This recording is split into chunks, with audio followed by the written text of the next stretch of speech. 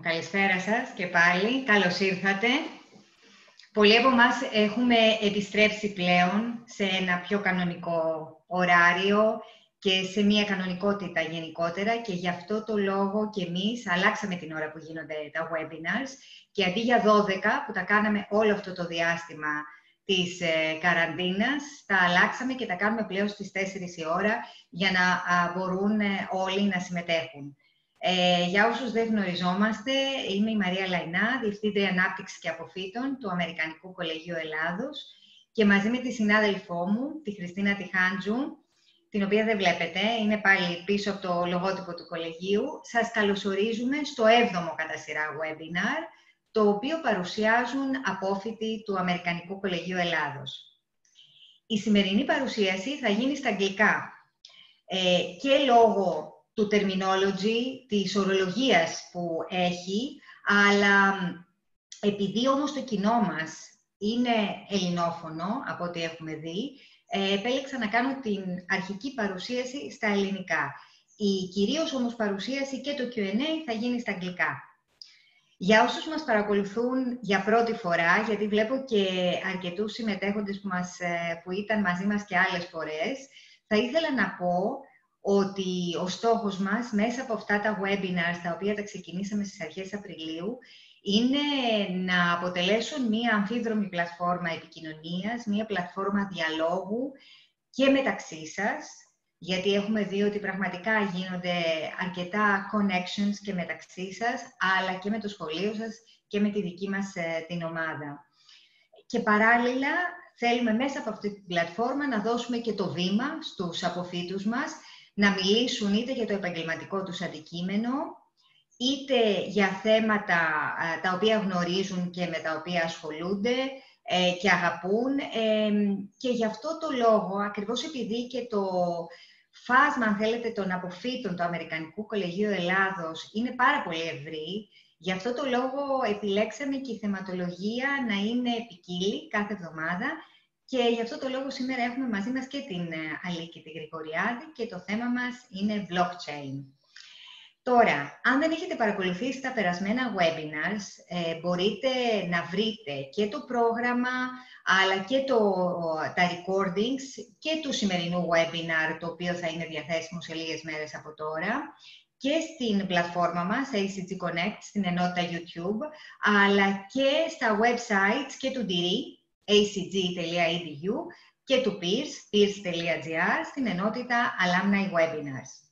Στο τέλος της παρουσίασης, όπως πάντα, θα έχουμε χρόνο στη διάθεσή μας για Q&A, για ερωτήσεις και μπορείτε να γράφετε τις ερωτήσεις σας στο Q&A και φυσικά ό,τι σχόλια έχετε και στο chat και θα προσπαθήσουμε να τις απαντήσουμε όλες.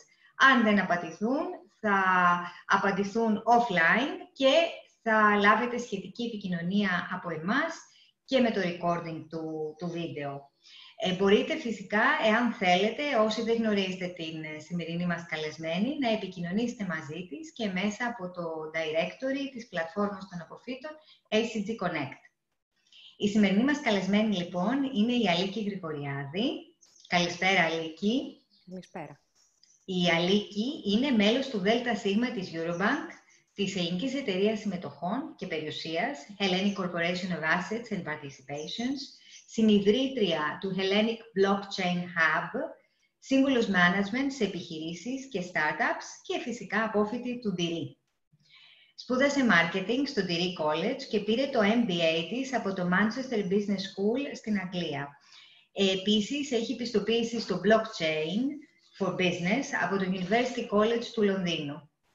Έχει εργαστεί σε πολυεθνικές εταιρείες όπως η ABN AMRO Bank και η JP Morgan ως Managing Director και ως Executive Director στη Citibank σε διεθνείς ρόλους πάντα.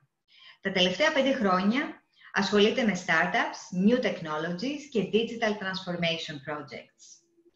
Σε αυτό το webinar θα μιλήσουμε για το νέο συναρπαστικό κόσμο του blockchain και των distributed ledgers και πώς αυτά θα αποτελέσουν τον καταλήτη για την ταχεία ανάπτυξη των έξυπνων πόλεων και τελικά του έξυπνου κόσμου. Επειδή ο χρόνος είναι περιορισμένος και το κοινό μας είναι πολύ ευρύ, με διαφορετικά επίπεδα εξοικείωσης με το θέμα, η παρουσίαση σημερινή απευθύνεται σε ένα ευρύτερο κοινό και όχι σε ένα εξειδικευμένο κοινό και στοχεύει να δώσει τροφή για σκέψη και όχι να εμβαθύνει.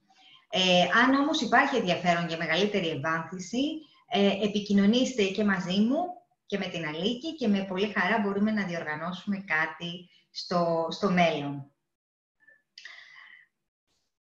Aliki, I will switch to English now. Welcome. Thank you so much for joining us. Over to you.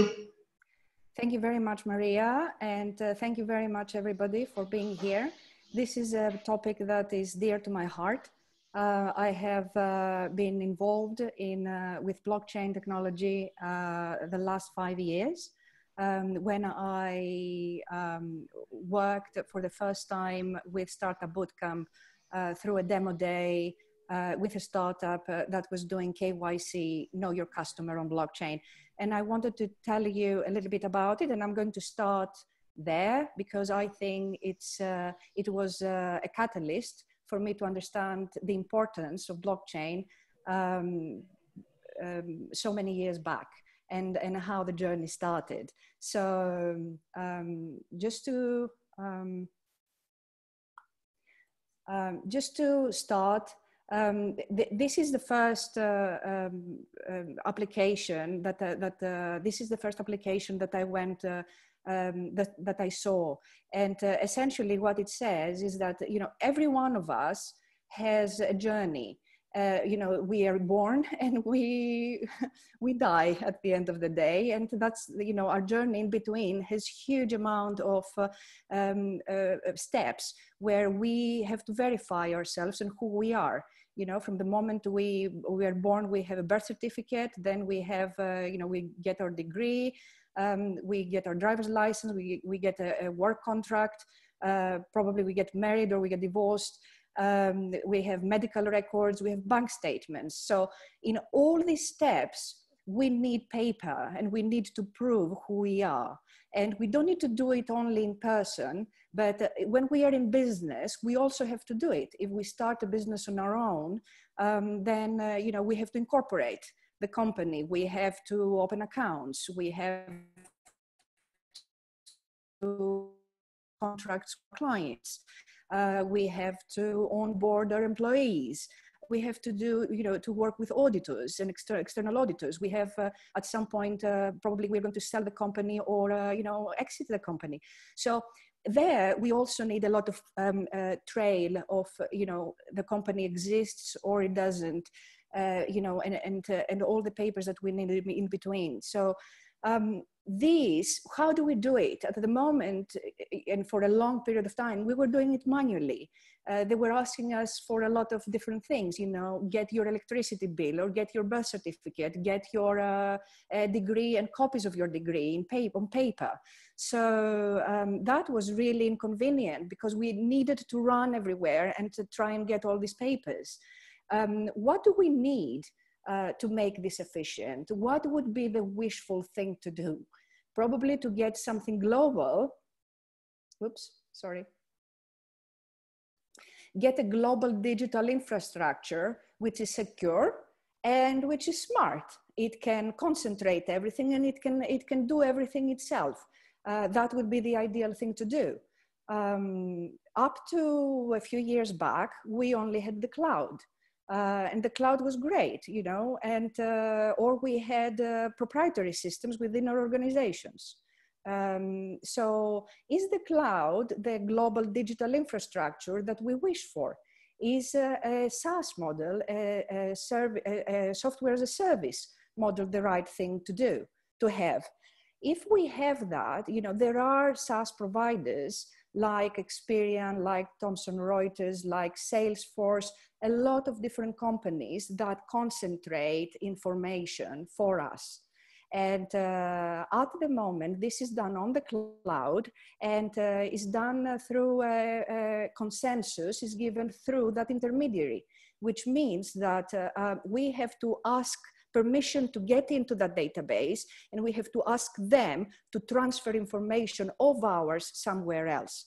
And many times it's not done electronically. We have to download that, print it, and then go and present it to the different areas that they need to have it.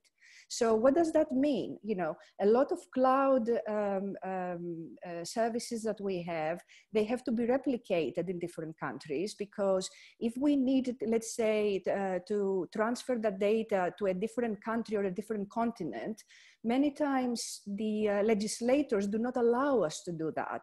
This means that we have to replicate the cloud. So portability of that data is not necessarily available through the cloud.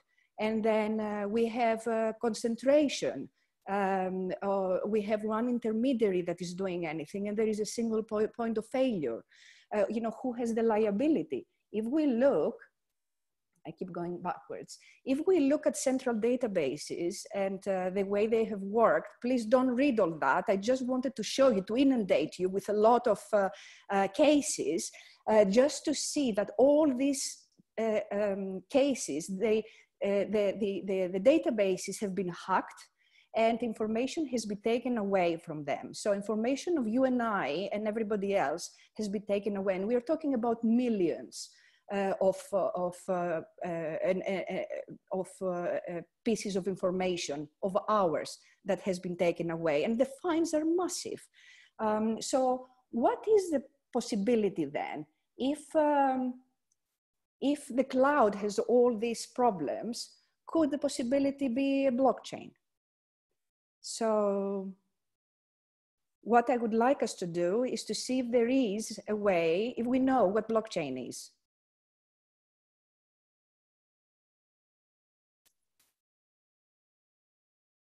Maria, we can't hear you. Okay, so we will do a quick poll on blockchain. You can select your answers. Of course, multiple choices can exist as well. So you can answer now so that we can see what we think about what blockchain is.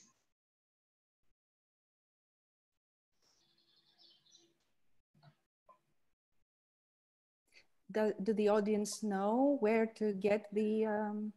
You can see the poll.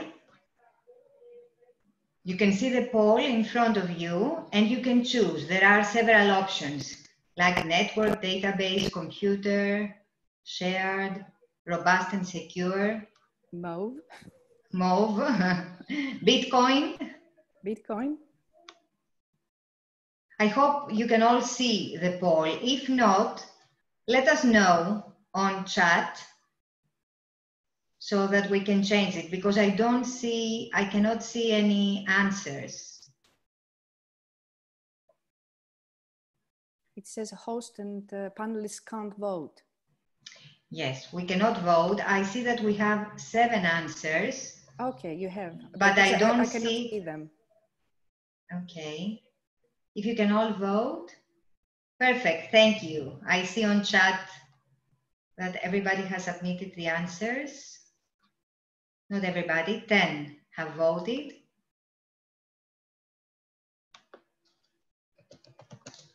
But I cannot see the answers, so Christina will help me out here.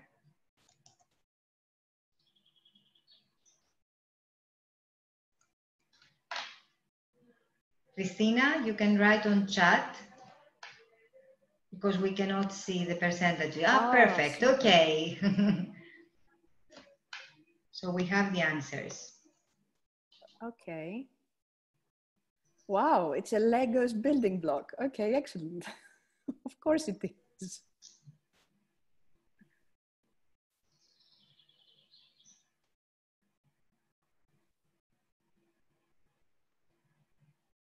So these are the answers. We can close and proceed, unless you want to comment, Aliki. So we can see, you know, network, database, and shared and robust and secure mainly. A couple of people talked about Bitcoin and platform for apps. Okay, and the rest is just fun, it seems, but I don't see the computer there, but it's okay. Yeah, we can close. Shall I close? Oh, yeah, I closed it. excellent. So, okay, so I saw Bitcoin, right, in one of the choices. And Bitcoin and blockchain, many people talk about these two together. So my question is then blockchain the Bitcoin? so thankfully, I did not see that in the answers, and that's good because the blockchain is essentially the new environment, the ecosystem inside which Bitcoin exists. And when I say the new ecosystem is very much characterized many times as the new internet. And that's what I want to talk about. I want to explain what I mean. So if we look at the internet, the existing internet, and I'm going to make it a picture so people can identify with it more. So if the internet is like a highway, like a road, it's a network that transfers data and forgets about it. Like the same way as a highway just transfers cars from Athens to Salonika, let's say, and then it forgets about them. It doesn't know that they went through. It just takes them through. So what do you need in order to know that a car has gone through a specific part of the road? You need an intermediary.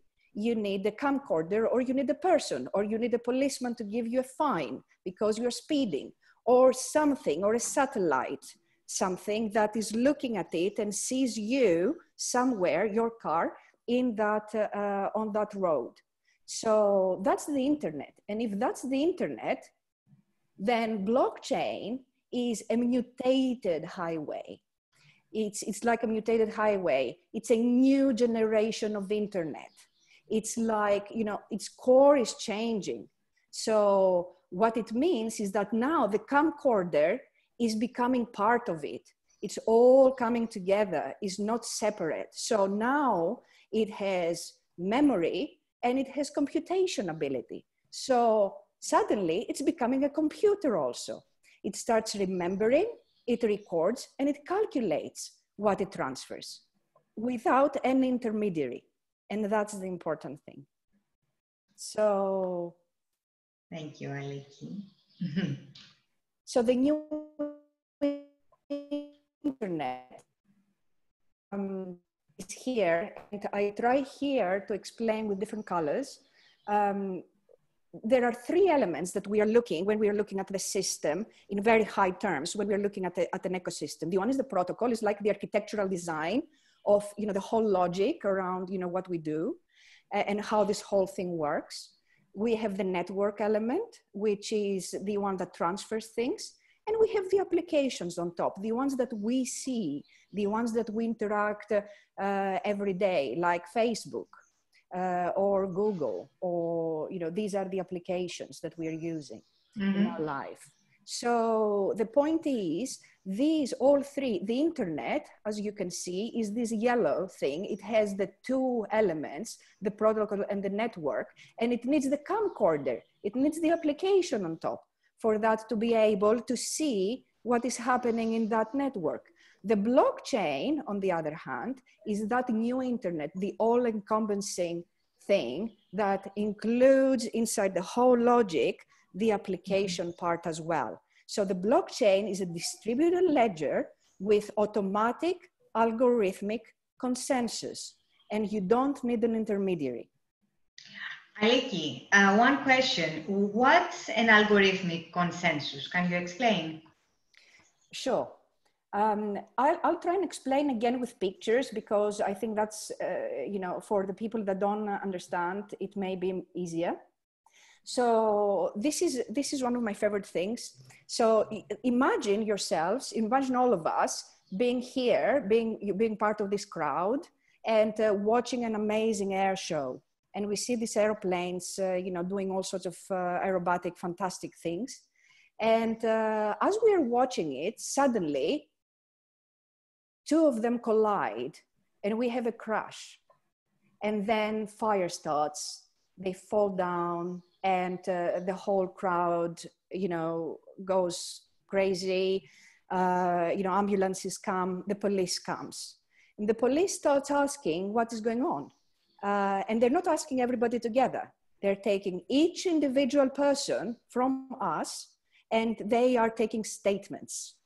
So each one of us separately, and all of us together eventually, we share a truth. And that truth is that at a particular point in time, let's say lunchtime, these two planes crashed. So if one of us, let's say, was watching at their screen of their mobile phone instead of watching the air show, and they didn't watch what was happening, they could not possibly give the right statement, right? But that is just one person out of all the other people that were there. So even if one person or less than half of the people, they do not see what's happening, the rest, they create a truth. And that truth is created by each one person separately. So that is the consensus that we're arriving at, which is the consensus without having an intermediary. And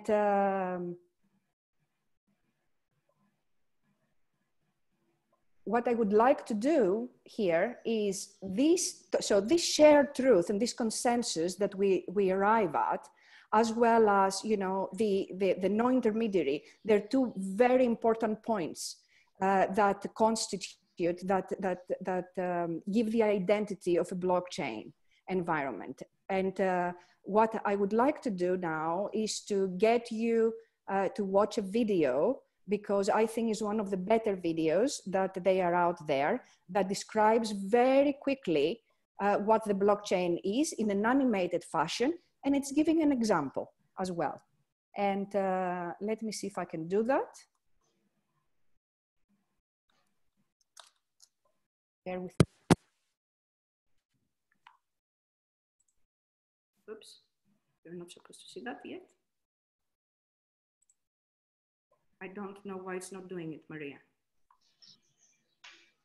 Maria, you listen? Okay, let's see. Yeah, yes, of course. Okay. Of course. If you can't, see that now. We will say, okay. Okay. Perfect. Can you hear it? Yes. I hope the attendees can hear it as well. That powers Bitcoin. While this was its original purpose, blockchain is capable of so much more. Despite the sound of the word, there's not just one blockchain. Blockchain is shorthand for a whole suite of distributed ledger technologies that can be programmed to record and track anything of value, from financial transactions to medical records or even land titles. You might be thinking, we already have processes in place to track data. What's so special about blockchain? Let's break down the reasons why blockchain technology stands to revolutionize the way we interact with each other. Reason number one, the way it tracks and stores data. Blockchain stores information in batches called blocks that are linked together in a chronological fashion to form a continuous line, metaphorically, a chain of blocks. If you make a change to the information recorded in a particular block, you don't rewrite it. Instead, the change is stored in a new block, showing that X changed to Y at a particular date and time. Sound familiar? That's because blockchain is based on the centuries-old method of the general financial ledger. It's a non-destructive way to track data changes over time. Here's one example. Let's say there was a dispute between Anne and her brother Steve over who owns a piece of land that's been in the family for years. Because blockchain technology uses the ledger method, there is an entry in the ledger showing that Adam first owned the property in 1900.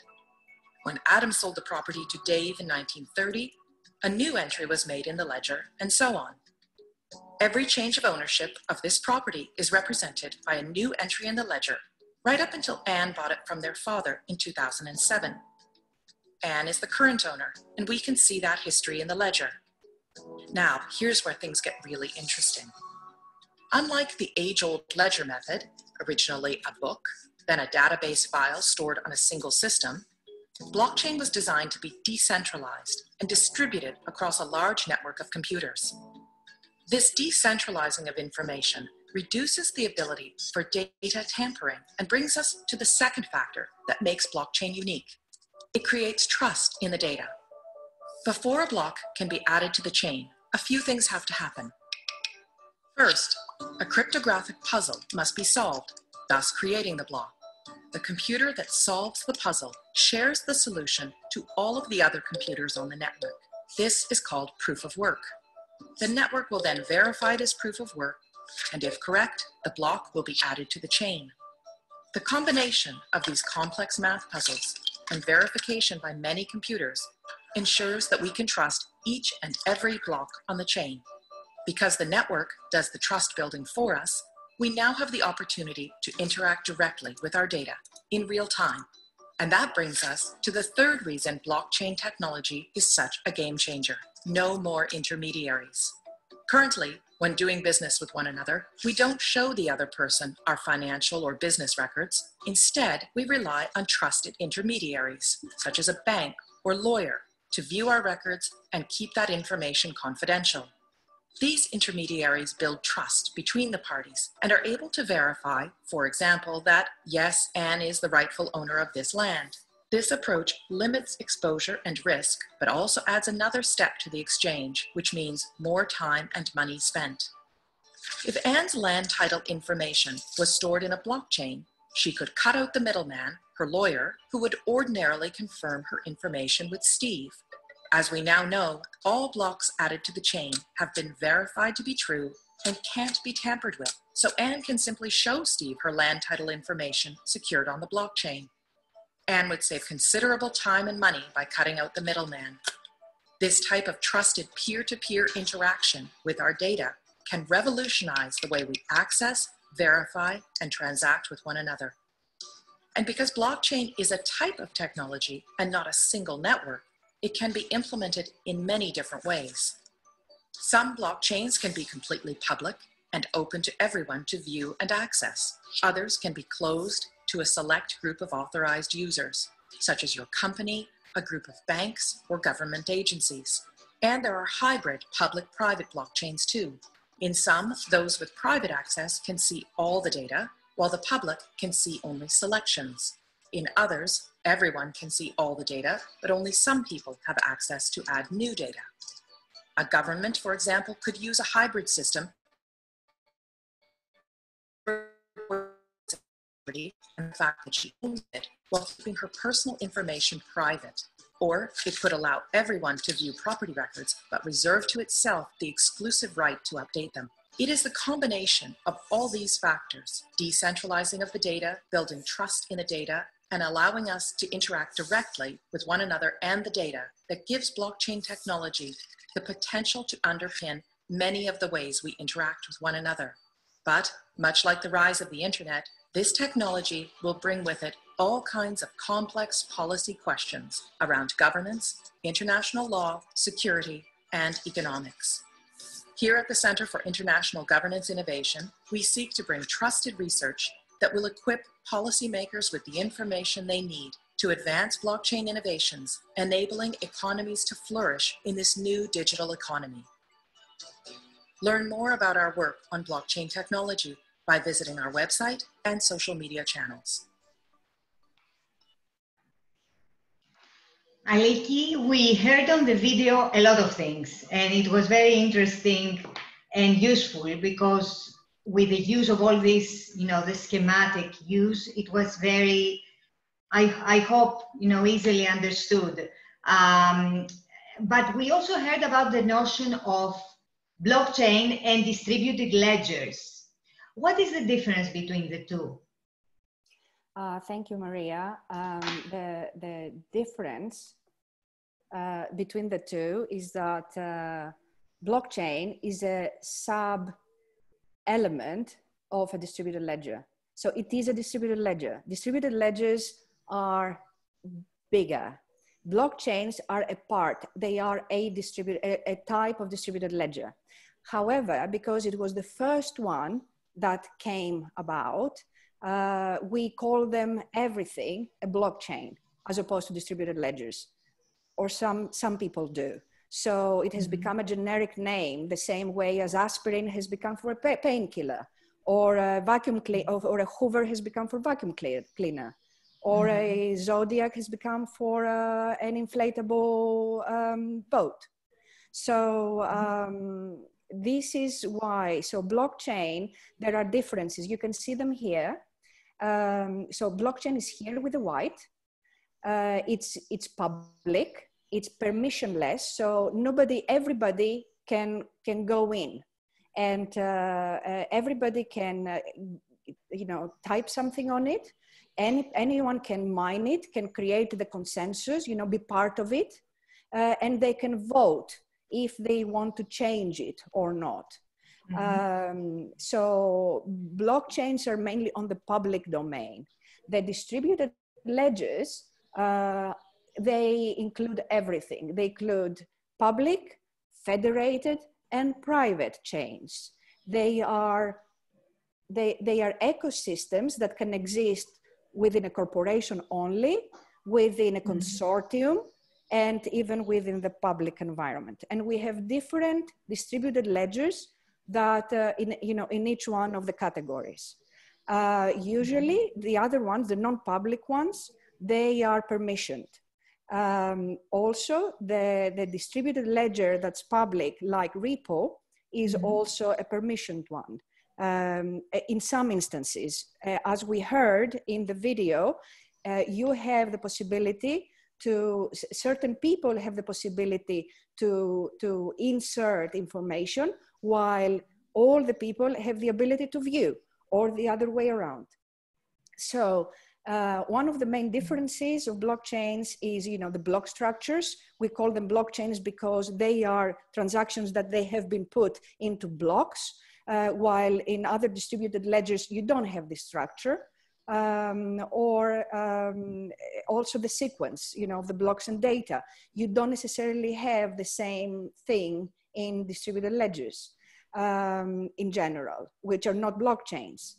And also, you don't necessarily have currencies in other distributed ledgers that are federated. You don't need to have those currencies because you don't need to reward somebody that is creating the consensus. It's part of the federated environment, and you don't need to do that. Or the main difference is the consensus that we talked about, and you can see the video. But now there are other ways, like the proof of stake, the proof of importance, etc., etc. Why?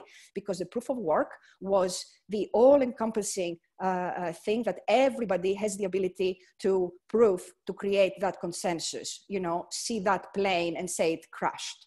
That requires huge amount of energy to be consumed. And the transactions that can go through for this kind of valuation, they're very few. Because everybody has to agree. Now you need to judge how you're going, the risk associated between having full transparency with everybody giving consensus versus having a selected group of people, like 300 people, 1,000 people, as opposed to 7 million people, giving that consensus. And that makes it easier, makes it quicker. So you can pump through many more transactions into a chain, into a distributed ledger like that. Therefore, these are the kind of differences, but I don't want to go into detail of the technical part.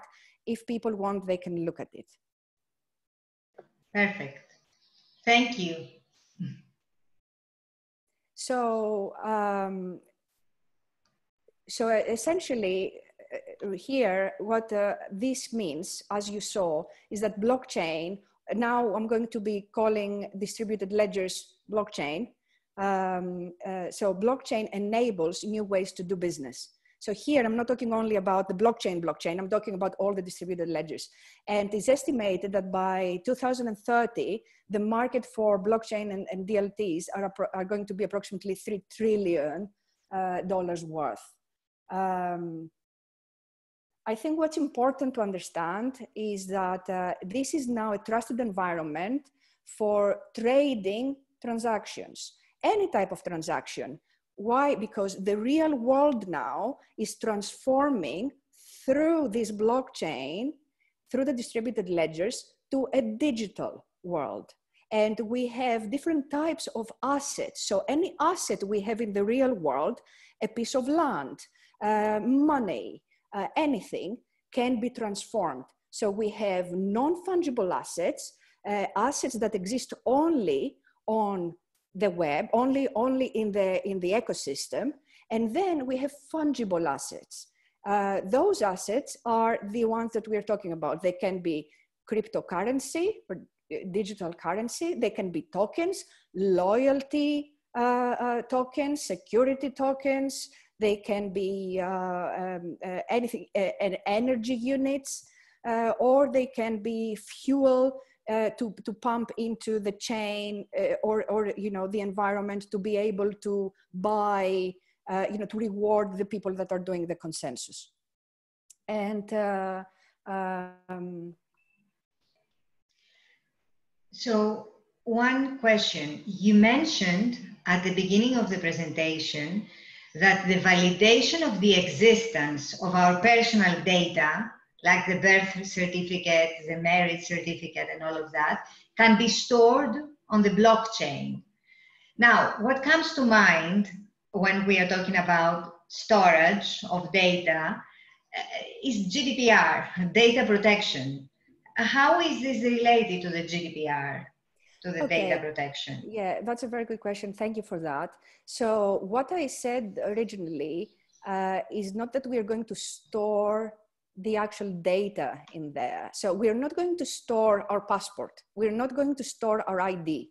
We're not going to store our health documents on the blockchain or on the whatever chain, distributed ledger. We are going to store the hash that, so the encrypted mechanism that shows that verifies that those documents exist and they are real and they belong to us.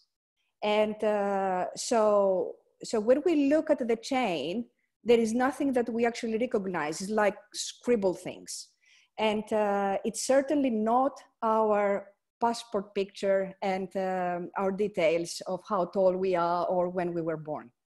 And that's great because, you cannot really see them. The other thing that's very important is that now we have ability through the mechanism, through this infrastructure, for the client themselves to be able to have, we don't have a big database that belongs to somebody. So Facebook does not hold our information and our pictures anymore. It is us that hold them inside our own computer. And what exists on the chain is just the verification that we have them.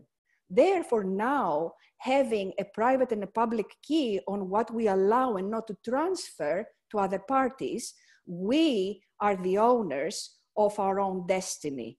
Therefore, is absolutely compliant with GDPR because we can tap, our phone and unlock the little box that says, I want to send to my new employer my the verification that I have a certificate from DRI or from peers that I graduated, and it's me and it's real.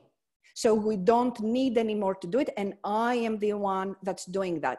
The other party, the bank, the employer, they cannot come to peers or to DRI directly and take it. I give that authority. I'm creating though the infrastructure underneath so I can do it without needing to download, to take a piece of paper and take it to somebody, because that can be forged anyway. So it's becoming much more secure. It's really giving the power back to the individual to handle their own data, and it connects. It connects all the environment, as you can see on this slide, the public sector, the banks, the client onboarding, supplier onboarding, markets, employee onboarding, anything we want with one click, potentially. So did I answer your question? Yes, you did. You did. Thank you.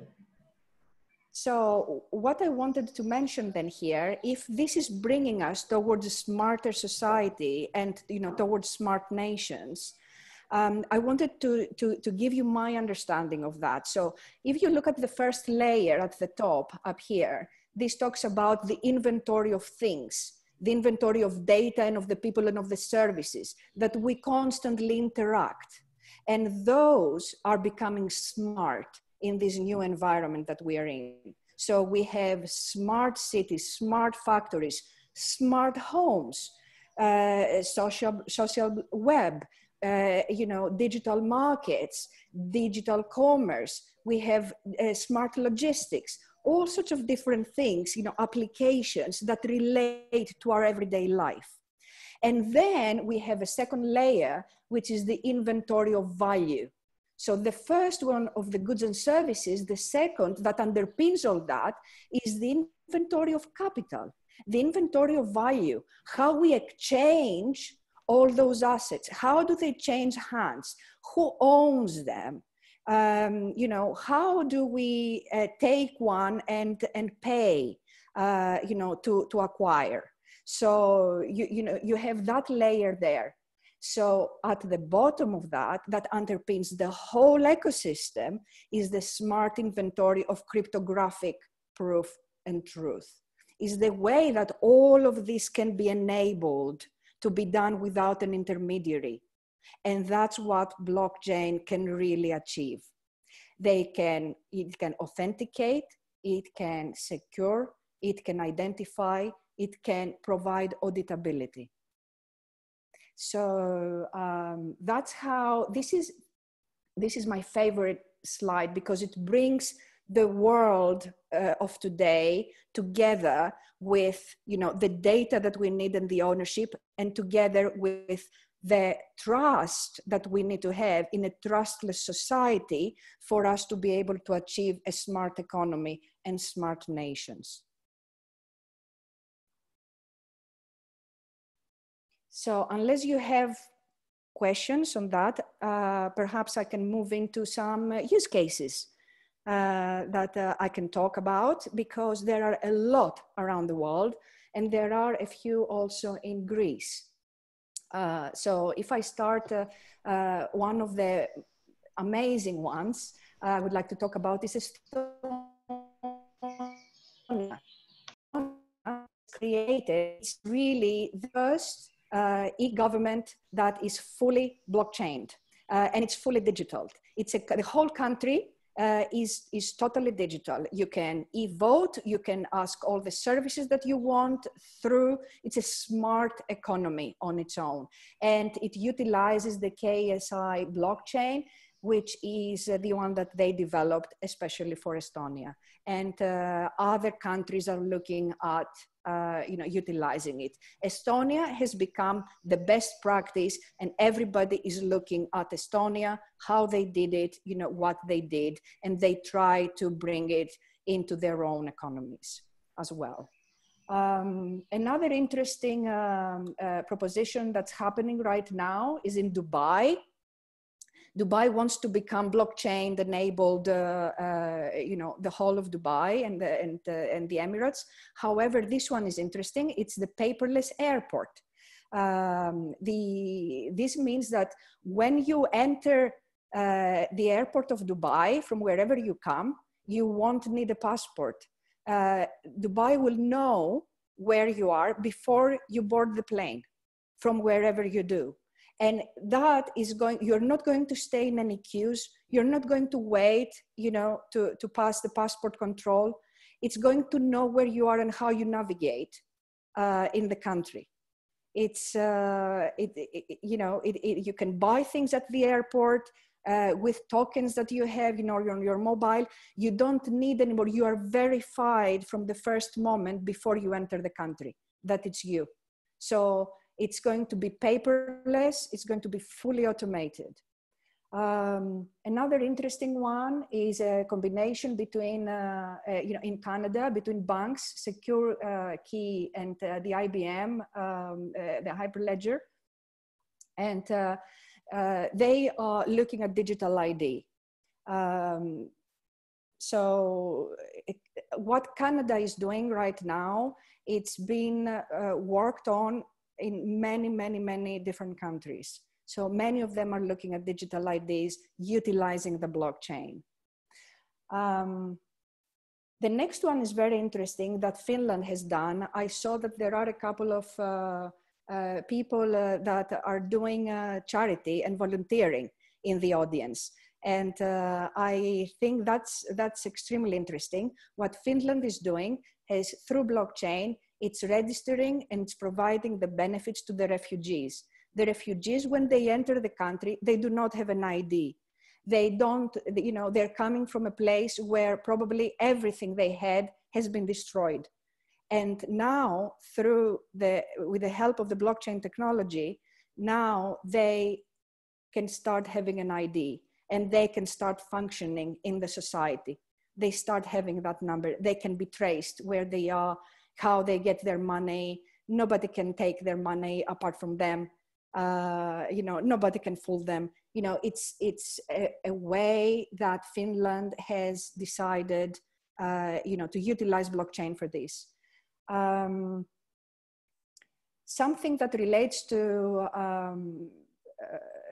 supply chains, which is very interesting. It's the port of Rotterdam.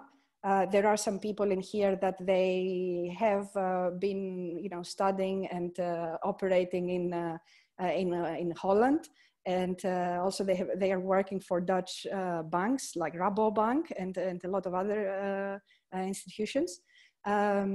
So what Rotterdam has done with ABN AMRO and Samsung is to create the first paperless, instantly financed and constantly traced container from Korea all the way to Amsterdam, to Rotterdam, sorry, to the port of Rotterdam, and to go into, everything without anybody, needing to be, validating on doing anything on that, the whole container to be in the warehouse of Samsung in Holland. Other thing that's extremely interesting as well is TradeIX, the Marco Polo project, a consortium of banks, of logistics companies, global, and they are looking at the whole finance and implementation, etc., of trade and trade finance globally for both small, medium, and big corporations. Another very interesting one is BitPesa. BitPesa is in Africa, and it's linking and it's allowing or enabling small and medium enterprises in Africa that do business with people anywhere around the world, other companies in China or Indonesia or America, to be able to transfer funds for the people that are in banking, and there are a few in the audience. You know that Africa does not have SWIFT everywhere. So SWIFT is the network that we use usually in banking, to transfer funds cross-border. So they mainly have M-Pesa, which is mobile payments. So this BitPesa is utilizing this way, and they are transferring, instead of taking, forever to transfer a payment, from the country with the specific currency into a dollar, go through the US and into Asia, and then change to the other currency. They're utilizing the Bitcoin blockchain, and they are converting, shifting, and changing on the other side instantaneously. This takes 7 minutes, and it costs a tiny fraction of what it costs to transfer a payment through our existing infrastructure. Mm-hmm. And what that means, it gives amazing liquidity, working capital ability, to small and medium enterprises in Africa, which they need it. Yeah. Yeah. Much more efficient process. Exactly. So can we go to Greece? I mean, very quickly for one or two examples. I know that we don't have a lot of cases in Greece, but we do have a few. Yes. So in Greece, I have in here a couple of cases. One is something that we have created at it is a YEOSE initiative, because YEOSE is a subsidiary of ours. And what they do, they are working on a framework that is going to utilize blockchain, and it's going to look at all the assets that YEOSE has. YEOSE has all the fixed assets, from landscapes and to rails, that exist in old train stations, et cetera. So all these assets are going to be all recorded, and they're going to be managed on a blockchain environment, which is fantastic. It's the first time that we are going to do that anywhere in our public companies. And then we have the Come Together. It's another one. The Come Together, they just won an award along with some other people at the EU hackathon for the virus, for how we are going to overcome the COVID-19. And Come Together is a Greek company that used to do on blockchain, used to do events and ticketing. So you can have trusted ticketing that people can buy instead of being ripped off, in the black market. It was more visible, and now they pivoted their proposition, and they are going to be a certification of immunity place where, whoever is immune and they have the certificate, they can store it that they are immune, which is great, and it's very current. Interesting. There are a lot of other things that are happening in Greece. I don't know if you want me to go through them. Well, I'm conscious of the time, Maliki, because I would like to have some time for the questions. So overall, we do have around 10 or 15 minutes for the Q&A as well. So I don't think we can go through more examples, but we can provide additional information when we send out the communication. Okay, fantastic. Only a couple of things, if I may. One is that a good friend of mine, an ex-colleague of mine, is here, and he's very high up at 3M. And I want to mention that 3M is using, not necessarily in Greece, the Microsoft Azure blockchain already, and it has created a label as a service, where they're giving smart labels to make sure that there is transparency and there is validity for pharmaceuticals, for the pharmaceutical industry, which is amazing what they're doing. And a lot of other people here work in companies that they have blockchain related initiatives. So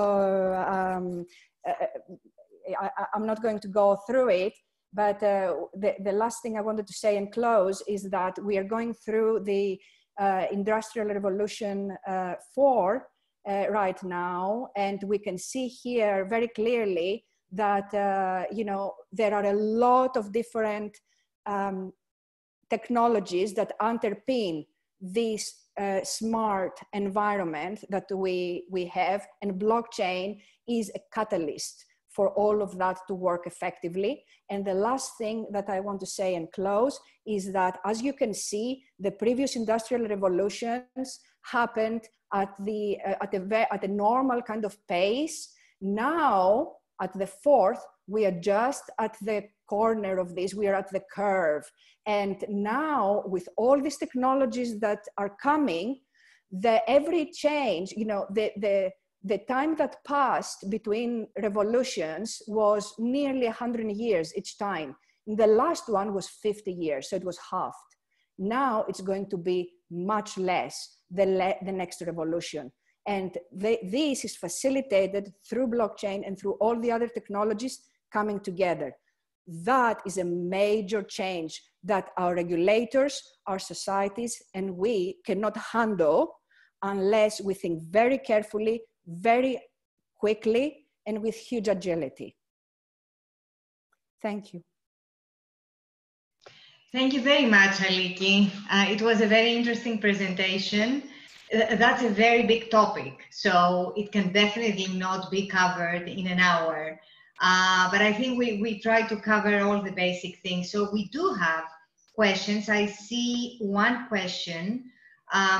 So the question is, how do I join a blockchain as an individual to perform a transaction with some other party? How do we get in a blockchain ecosystem? As an individual, first of all, you can create a blockchain. If you want to get into an existing blockchain ecosystem, and I'm not talking about the federated ones, because as an individual, you wouldn't necessarily be able to do it, because the federated ones right now are the ones that relate to corporates. So if you're a company, you can, but as an individual, you would probably go to public chain, right? And that would be through a wallet. So you would need to go through one of the existing wallets or exchanges, you know, open a wallet, get a crypto that relates to those exchanges, and start interacting, you know, into that environment. Or, you know, go to somebody that knows how to help you, you know, write on the chain what you would like to write. But it can be easy. It can be depending what you want to do. If you want to only exchange value, you can just join a wallet and a clearing mechanism if you want. But if you want to do more than that, if you want to participate, to vote, to change something on that, the way it works, the way the consensus works, etc., then you will have to be a little bit more technical. Mm-hmm. Mm-hmm. Okay, so I see that someone raised a hand, but I don't have the question. So can you please write the question on the Q&A? Okay. So very positive comments, Aliki. Great webinar. Someone needs to leave to go to the next call. Okay, thank you. Okay, so there is one, if you can write the question on the Q&A, we will try to, Aliki will try to answer it. So I don't see it yet. It's from Magdalene. If you can please write a question. Okay. Okay, the question is, how can an author use blockchain? An author. There are blockchains right now that, public chains, and federated, that they are looking at royalties. So an author, a person of the arts, a person, a singer, they can utilize blockchain by registering their work on it. So every time that their work is used in a specific ecosystem which has the blockchain right now, then the royalties that they have on the book, they are going to go back to them. And that's happening because of the smart contracts that we can have on the chain. And they are pieces of code that they are input into the specific chains. And as their book is sold or is read or whatever, you know, in the primary or secondary market, they can receive funds. Mm-hmm. So I don't see any other questions. If you have any other questions, please write them in the Q&A. I see positive comments and thank you for from the attendees. This is definitely a topic which is very current, and even though it's relatively new, because it's not very new, but it's relatively new, it's something that apparently we are going to see it more and more, even in our daily lives. So, okay, since apparently there are no further questions. The only thing that I would like to say is that quite a lot of you, as I scroll down the names and I see where you work,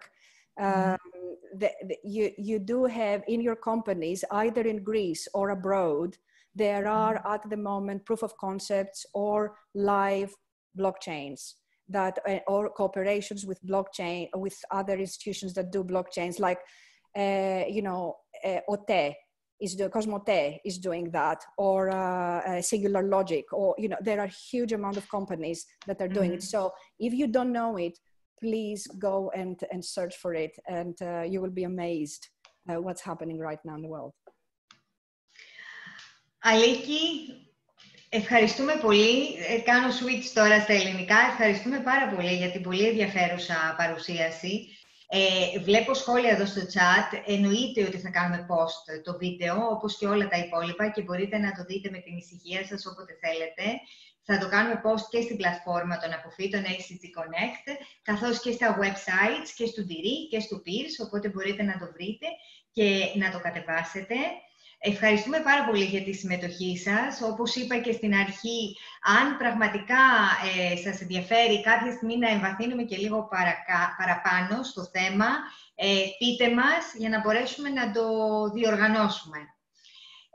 Ανανεώνουμε το ραντεβού μας για την επόμενη εβδομάδα, για την επόμενη Τετάρτη, πάλι στις 4, με ένα τελείως διαφορετικό θέμα αυτή τη φορά. Ο τίτλος είναι Stress and Anxiety, From Neurophysiology to a Psychological Practical Guide for Everyday Life Health Promotion. Οπότε ένα θέμα έτσι πολύ καθημερινό, τις διαφορές μεταξύ στρες και άγχους. Σας περιμένουμε λοιπόν την επόμενη εβδομάδα.